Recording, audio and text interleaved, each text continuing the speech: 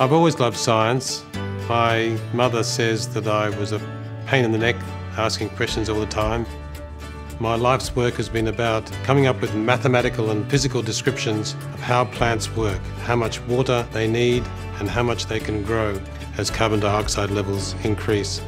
And I hope that this work will be relevant to feeding the world and maybe even to better dealing with climate change.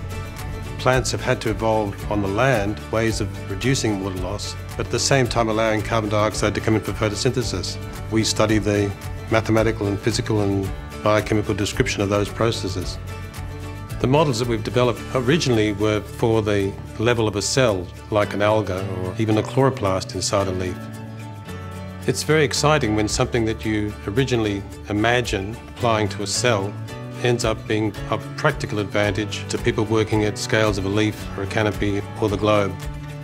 Our models have enabled us to examine different varieties of wheat, for example, and work out which ones are the most water use efficient, and that's led to a breeding program for water use efficient wheat.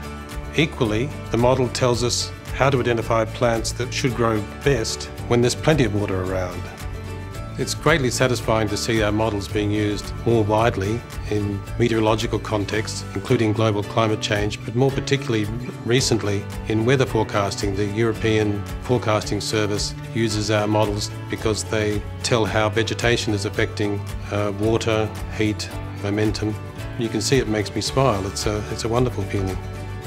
The mysteries that we're addressing now include why evaporation is going down around the world despite increasing temperature. Global dimming means less sunlight coming through in industrial areas, but that can't explain why it's going on in Australia and New Zealand. It turns out from the analyses that Mike Roderick and I have done that it's because of the wind speed going down. We call it global stilling.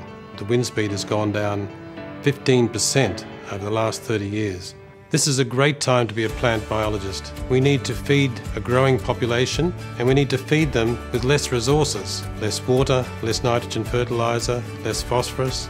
It's a great challenge to young plant physiologists. I hope that they can build upon our work to create what I would call the second green revolution. I would love that.